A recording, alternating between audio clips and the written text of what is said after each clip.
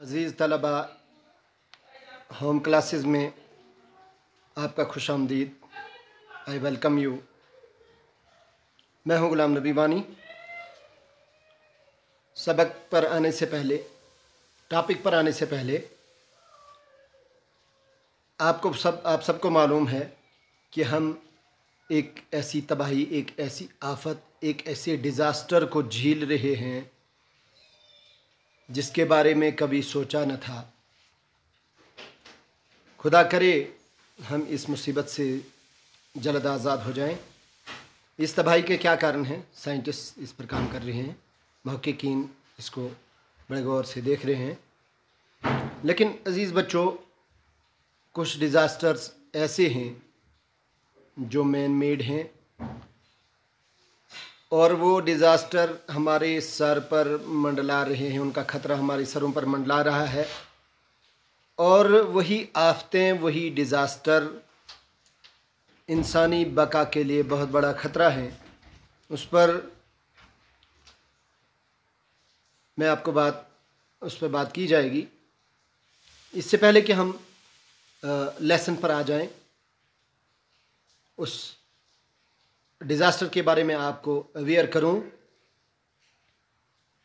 आप चूँकि लॉकडाउन में हैं, इसलिए आपको खुश करने के लिए, आपको महसूस करने के लिए बहरीसा की मशहूर कुछ मकामात की सैर कराने जा रहा हूँ। आप लॉकडाउन में हैं, सैर भी हो जाएगी और वो सियाती मकामात, वो मकाम जो इस वीडियो में आपको दिखाने जा रहा हूँ, उनका एक लेसन से एक गहरा ताल्लुक़ है, इसलिए आपको वो दिखा रहा हूँ। इसके साथ साथ मैंने एक ऐसी वीडियो जोड़ दी है जो वक्त के हालात पर एक शायर ने कही है। उसमें शायर उस डिज़ास्टर को बड़े गम भरे अल्फाज में बता रहा है कि जब डिज़ास्टर आती है तो फिर इंसान किन हालात से दो चार होता है। इस नज़म में शायर चूँकि कश्मीरी में कह रहा है, आपको थोड़ा सा उसकी समरी बताता हूँ कि वो ये कह रहा है कि अगर ज़िंदगी रही, इस आफत से निकलने के बाद अगर ज़िंदगी रही तो फिर मुलाकात होगी। और फिर दुआ भी कर रहा है कि ये इज़्तिराब की रात जल्दी ख़त्म हो जाए। तो अज़ीज़ तलबा, जो मंज़र कशी इस वीडियो में है, उसका इस लेसन के साथ एक इंतहाई अहम ताल्लुक़ है। मैं आपको कुछ जंगलात की सैर कराने जा रहा हूँ, कुछ हसीन वादियों की सैर कराने जा रहा हूँ और फिर नज़म के साथ। लिहाजा पहले इसको समाअत फरमाएँ, फिर हम अपने सबक पर आते हैं। समाअत फरमाइए। ये फासले की किस्मत दिल सब्ज मुलाकात, फिलहाल बावों से डट बहनी हालात। ये कियास गड़ा गुजरे पत कुन सच गनीम, ये रात हुसन आशका पग करी उसका। वो तुझ अक तूफान ये मुश्किल गुजारने रात। ये फासले की किस्मत दिल सब्ज मुलाकात। ये मिकार गाहे दुनिया सिलसिल छु सठा फ्रूट, गाहे छु लगानूट अक्सर छु टूटी फ्रूट। ये तिलोल केम सफरन नंदर उसकस छु दिवासा। ये फासले की किस्मत दिल सब्ज मुलाकात। ये बास कर की तो साहब छल छकर गमत, प्रतर हाहाकार पन्ने पन मुश्किल देव बोझ खुदा मकल जल्दी इज़्तिराब चिरात। अज़ीज़ बच्चों, आपने सुना फिर इंसान किन हालात से दो चार होता है जब डिज़ास्टर आती है, जब आफत आती है। तो अज़ीज़ बच्चों, आज हम इससे पहले कि मैं फिर आपको सबक पर पहुंचाऊं, आपको ये तस्वीरें दिखा रहा हूं। ये वो मकामात हैं जो आपको बड़े खुशनुमा और बड़े दिल लुभाने वाले, आपके ज़हनी सुकून दिलाने वाले रूहानी सुकून दिलाने वाले ये वो मंज़र हैं, ये वो मकामात हैं, आप देख लीजिए। खुदा करे कि हालात दुरुस्त हो जाएं और फिर हम इन मकामात की सैर करें। ये वो जंगलात हरे भरे हैं जो इंसान की बका के ज़ामिन हैं, जो इंसान की बका के ज़ामिन हैं। और ये देखिए इन्हीं जंगलात का हम क्या हाल कर रहे हैं। आप गौर से देख लीजिए, ये देख लीजिए।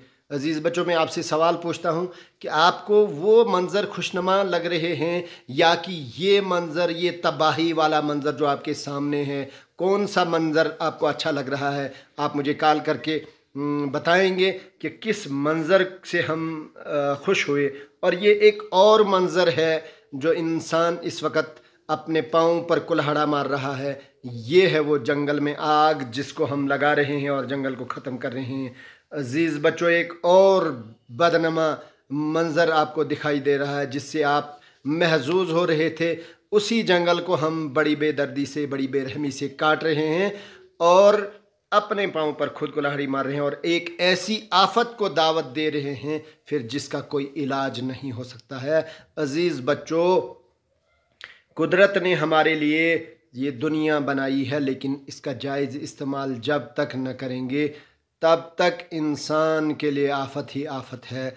जायज़ इस्तेमाल करेंगे और हम रिसोर्सेज का इस्तेमाल करना सीखेंगे, उनको बचाने की भी कोशिश करेंगे, फिर जाकर इंसान की ज़िंदगी बाकी रह सकती है। वरना एक ऐसा डिज़ास्टर आ जाएगा कि लाइफ की एग्जिस्टेंस बड़ी मुश्किल हो जाएगी। तो अज़ीज़ बच्चों, आज का हमारा जो टॉपिक है that is deforestation, causes and consequences.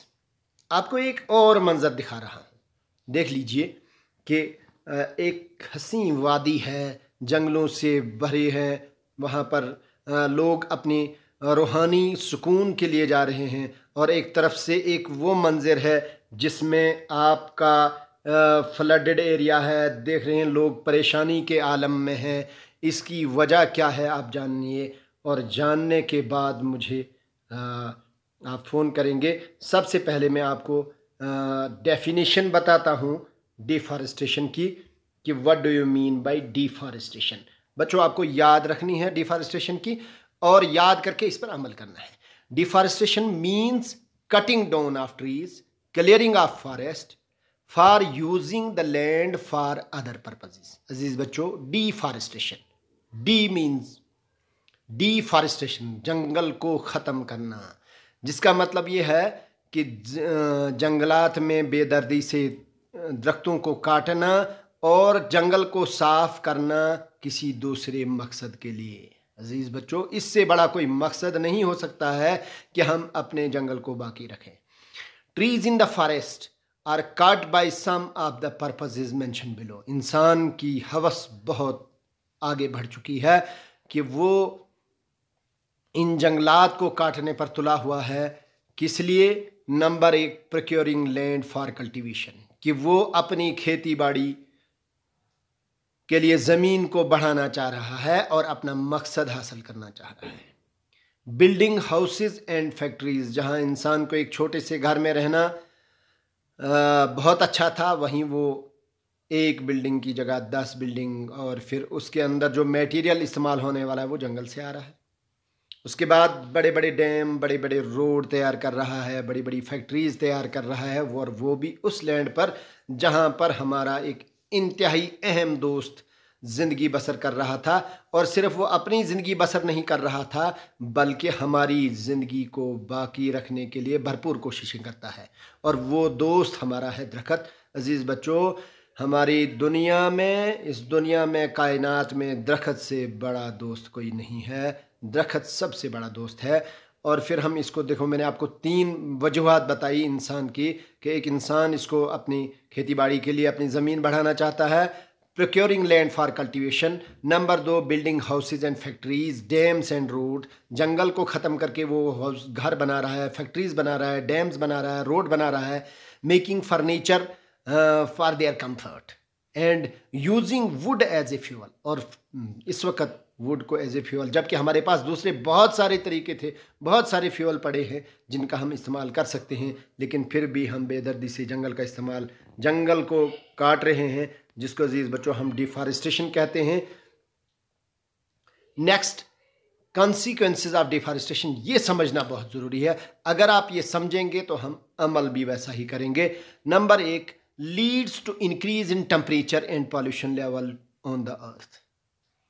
अजीज़ बच्चों, इंसान अपने कामों की वजह से, इंसान अपनी तरक्की को तो जता रहा है, लेकिन दूसरी तरफ से साथ साथ में अपनी इन्वायरमेंट को तबाही के दाने पर ले जा रहा है।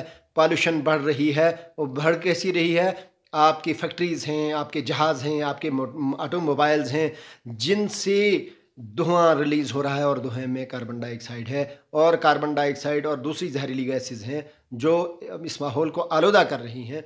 आपको पहला पॉइंट मैं समझाने जा रहा हूँ कि lead to increase in temperature, कि जंगलात कैसे जंगलात की कटाव की वजह से कैसे टेम्परेचर बढ़ रहा है। अजीज़ बच्चों, ये दरख्त ऐसा दरख्त है, ये जंगल ऐसे जंगल हैं कि जहाँ हम माहौल को आलूदा करते हैं, वो हमारे आलूदा की हुई चीज़ों को, यानी पॉल्यूटेंट्स जो हम गैसेस रिलीज़ कर रहे हैं फैक्ट्रीज़ की वजह से, ऑटोमोबाइल की वजह से, अजीज़ बच्चों, वो उसी को इस्तेमाल कर रहे हैं, उसी कार्बन डाइऑक्साइड को इस्तेमाल करके हमारे लिए एक प्योरीफाइड ऑक्सीजन गैस डाल रहे हैं, जो ज़िंदगी को बाकी, जो हमारी ज़िंदगी की ज़ामिन है।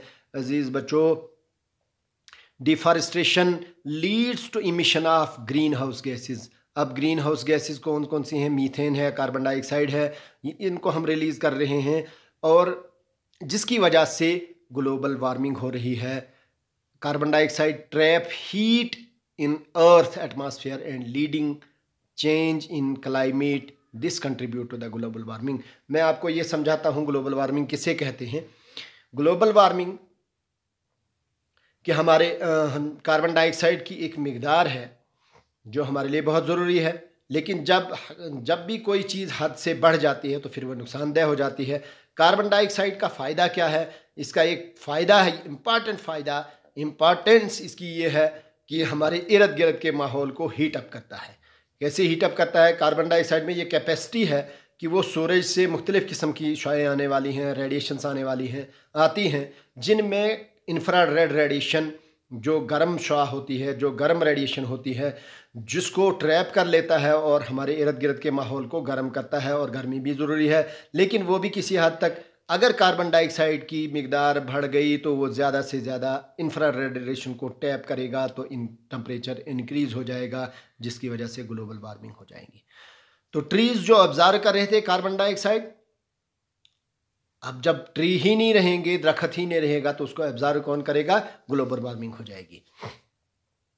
उसके बाद आ गया the increase in temperature disturbs the water cycle and may reduce rainfall. दूसरी वजह है, टेम्परेचर बढ़ेगा, ग्लोबल वार्मिंग हो जाएगी, आपका वाटर साइकिल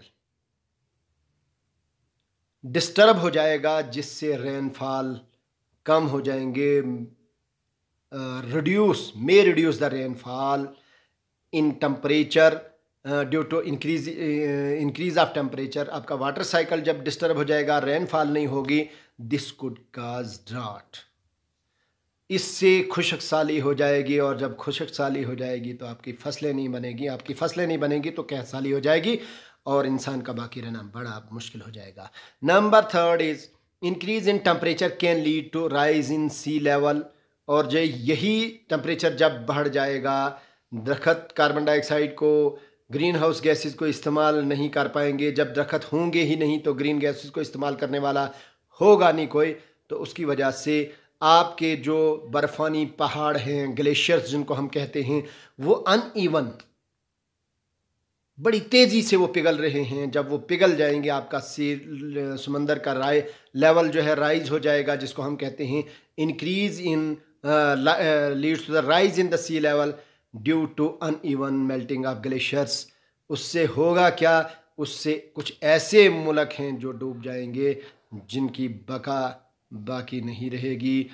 और फिर चौथा इफेक्ट है सॉइल इरोजन का, cutting down trees leads to the clearance of forest and soil erosion, कि आपकी जरखेज़ जो ज़मीन है, जो सॉइल है, जो आपके फसलों को काम आती है, जिससे आपके फसलें बनती हैं, या वो लैंड जो फॉरेस्ट के अंदर पौधों की वजह से अभी पहाड़ों पर रुकी हुई है, अगर हम दरख्त काट लेंगे तो तेज़ मौसलाधार बारिश जो है वो इस मिट्टी को बहा ले जाएगा, जिसको हम सॉइल इरोजन कहते हैं।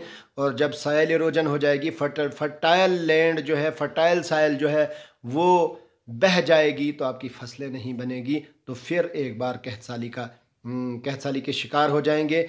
फिर तीसरा ये है, जो पांचवा इफेक्ट ये है कि destruction of habitat of wild animal, कि आपके वाइल्ड एनिमल का हैबिटेट जो है, दरख्त काट रहे हैं हम, उनका हैबिटेट, उनका घर जो है ख़त्म हो रहा है, और अल्टीमेटली वो आपके घरों में आ रहे हैं, जिसकी वजह से आए रोज़ आपको खबरें मिल रही हैं कि आज शेर ने 50 भेड़ों को मार डाला, आज एक बच्चे को शेर उठा कर ले गया, आज एक बच्ची को शेर ने खा लिया। ऐसे वाक़यात हो रहे हैं इसलिए कि हमने उनके हाउस को ख़त्म कर लिया, हमने उनके घरों को ख़त्म कर लिया, अल्टीमेटली उन्होंने हमारे घरों में आना है। तो सबसे बड़ी थ्रेट जो है इस वक्त डिफॉरेस्टेशन की वजह से है कि पॉल्यूशन बहुत ज़्यादा हो जाएगा, जिससे आपकी फसलें, आप ओजोन में होल हो जाएगा, आपकी फसलें ख़राब हो जाएंगी, ग्रीन हाउस इफेक्ट होगा, ग्लोबल वार्मिंग होगी। जब ग्लोबल वार्मिंग होगी तो ये प्लेनेट जो है मार्स वाला प्लेनेट बनेगा, और फिर ज़िंदगी बाकी नहीं रह जाएगी। इसके जो लाइफ सपोर्टिंग फीचर्स जो हैं वो सारे ख़त्म हो जाएंगे। तो फिर इंसान की लाइफ जो है, एग्जिस्टेंस का बहुत बड़ा ख़तरा है। लिहाजा अज़ीज़ बच्चों, मैं आपको थोड़ी सी कंजर्वेशन ऑफ फॉरेस्ट के बारे में आपको बता दूंगा, ताकि हम अवेयर होकर ऐसे अमल करना शुरू कर दें, जिससे आने वाली नस्लों की ज़िंदगी भी बाकी रहेगी, उनकी एग्जिस्टेंस के चांसेस रहेंगे। पहला है, a forest are helpful to maintain ecological equilibrium in the environment and thereby there is an immediate need to conserve it, कि एक वक्त की अहम ज़रूरत है कि हमें जंगलात को बचाना है। also we know that forest play an important role। अब वेज क्या हैं इसको कंजर्व करने की, मैंने 3 यहाँ पर लिख दी हैं आपके लिए। तो different ways of conserving the forest is number 1 reforestation. अजीज़ बच्चों, कि जब भी आपको मौका मिले, जब भी दरख्त लगाने का सीज़न हो, तो आप खुद भी अपने दोस्तों को, अपने घर वालों को ज़्यादा से ज़्यादा पेड़ लगाने की तलकीन कीजिए, ज़्यादा से ज़्यादा पेड़ लगाएं। इसी को हम कहते हैं रिफॉरेस्टेशन।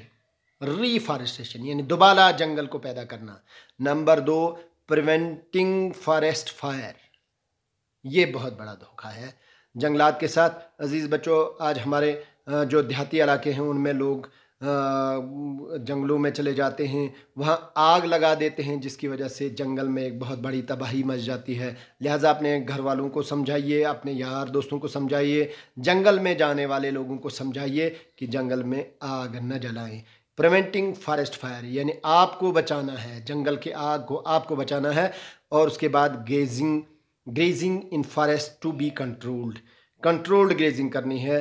यहाँ जहाँ हम माल मवेशी को चराते हैं, जिस जगह कैपेसिटी है 2 जानवरों के चरने की, अगर वहाँ हम 10 जानवरों को चराएंगे तो जानवरों को चराने की वजह से भी जंगल का नुकसान होता है। इसलिए अजीज़ बच्चों, आप इस सबक को पढ़ने से अवेयर होगे कि कॉन्सिक्वेंसेस ऑफ डिफॉरेस्टेशन क्या है। तो मुझे उम्मीद है कि आप इन बातों पर अमल करेंगे और दूसरे लोगों को भी इस पर अमल करवाने की कोशिश करेंगे, ताकि इंसानी ज़िंदगी बाकी रहे, लाइफ एग्जिस्टेंस के चांसेस बाकी रहें। वरना ये प्लेनेट मार्स प्लेनेट की तरह बन जाएगा और फिर ज़िंदगी की बका नहीं रहेगी, एक बहुत बड़ा डिज़ास्टर आ जाएगा।